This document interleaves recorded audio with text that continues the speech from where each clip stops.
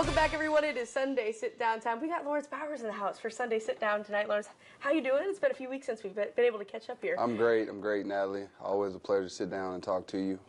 There's a lot going on, obviously, in my world, NIL, Camp Bowers, and family travel. Getting ready for a really big trip to go meet my in-laws across the waters. There you go. Sounds like you have a good summer ahead. I know it's almost the best time of year, too, because Camp Bowers just around the corner. It's coming up in July, right? Absolutely.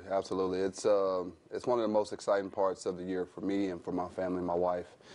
Just, to see all the hard work that we put in over the years kind of manifests itself. This year we're on pace to break last year's record. Actually, we already have. But it's looking like a 500-plus camper type of summer, so we're very excited about that. To have that many kiddos running around, teaching them and helping them with this game of basketball that obviously has meant so much in your life, what is that like for you and the people who get to work with you at this camp? It's the fulfilling factor that a lot of people don't necessarily get to feel. A lot of times we're fulfilled by things that, are material or things that we accomplish for ourselves. But this right here, I always tell people it's God's work. I used to be on the other side of this, going to camps, not understanding how I was able to afford to go to camp. And to be in a position now to where I provide a platform where you never know, 1 or 2 or 3 or maybe 4 of those athletes from my camp are going to go on to receive a scholarship, which would change the trajectory of their life. So for me, it's always one of those oh my God moments when you see how many campers you have and know that you're doing something that you should be doing and that it'll pay off. Well, now at this point, you've been doing this camp for a little bit now. Do you see some of these kids returning and you see some of the same ones coming back? How awesome is that to see? Absolutely. At one point, there was one kid that came to my camp for 6 straight years, and we're on year 9. Obviously, a lot of these kids, they age out, but it's always feel good as well when you know that you got returning campers, because that means you're doing something right. And I put a lot into it. My wife does a lot on the administrative side. I have a ton of support in the community. My sponsorship levels has grown immensely, just like my camp attendance. So I think people see the benefit in it. They know that my heart is in it. It's a genuine thing that I'm doing for the community, and we look forward to it. Yeah, take me through, when these campers arrive, they get a few days of camp with you. Take me through what these days of camp looks like for these kids. Well, so we basically break it down into 3 different groups. We have the baby ballers, this is their 3rd year. That's ages 5 to 7. We have the ages 8 to 11, which is currently sold out. We have a wait list. And then we have ages 12 to 16. A normal day looks like, it's a camp. It's a camp that is filled with coaches who have the experience, who are playing at a level where a lot of these athletes aspire to be. I have the entire men's basketball and women's basketball team from Mizzou, Columbia College, William Woods, Central Methodist, I apologize. I have all of these young men and young women who are my coaches. So I think, I think that is itself. I think that's the selling point besides coming to hang out with old Coach Bowers. So we look forward to it, and a typical day is just getting after it. We do a lot of fun things. We do a lot of drills. We have a lot of prizes, and we make it a great time. Well, I know they're excited to see you when they get there, but how excited are they to see, all those athletes that, I'm sure a lot of them have grown up watching? Yeah, no doubt. I think, I've heard from multiple kids who are returning, like, hey, man, is Kobe Brown going to be back? They love being there, seeing the Mizzou guys and the Mizzou girls. And like I said, it's just one of those deals where you never know who's going to work, who's going to be a coach at Camp Bowers. And I like to have that, the unknown. But I think everybody comes in knowing that I'll put together a good staff, and we plan on doing that for year in, year out. And what do you think it gives to, the athletes that come not just from Mizzou, from Columbia College, like you mentioned, and other schools as well? What does it give those athletes, teaching this game to young kids like that? I think for me, everything I do, I hope it serves as an example of what could be done in the future.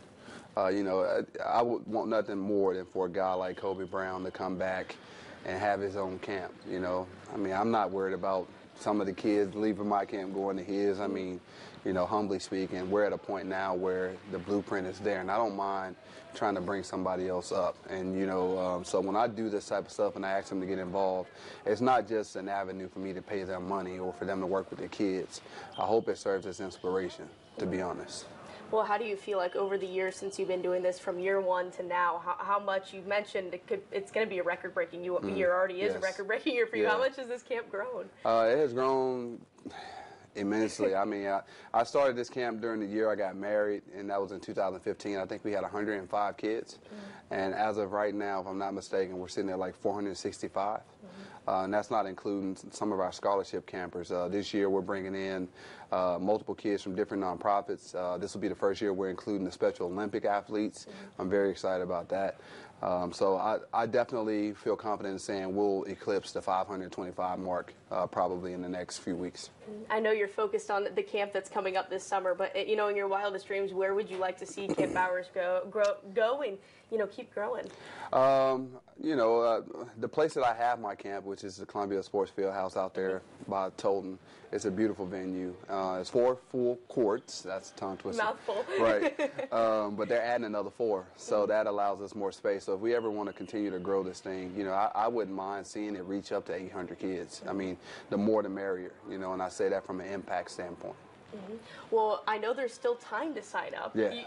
You're going to surpass, I'm sure, 500 kids, but tell the people how they can sign up and get involved. Well, the easiest way to do it is at www.lbosports.com. You go there, you hit the Camp Bowers tab, click register now. The button is at the bottom of the screen. It's pretty self-explanatory.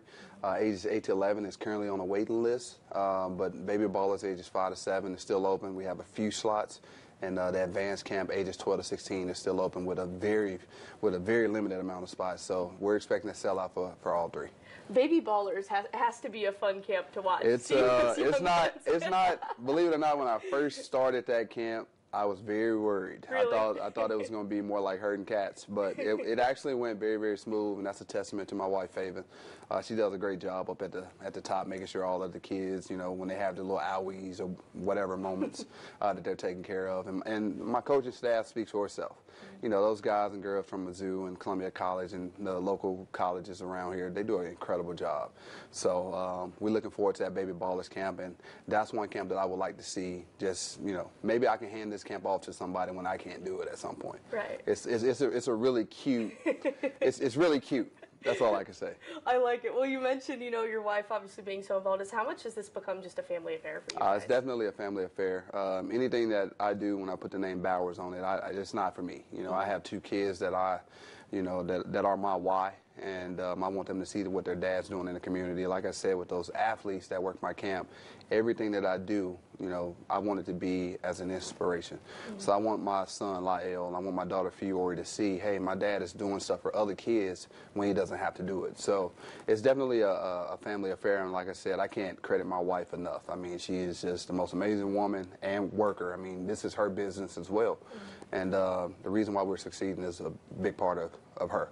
The kids getting involved in basketball a lot? Absolutely. Come on now. You got Laurence Bowers as your dad. You don't have a choice. My daughter, she just turned 6. She's taller than a lot of 10-year-olds.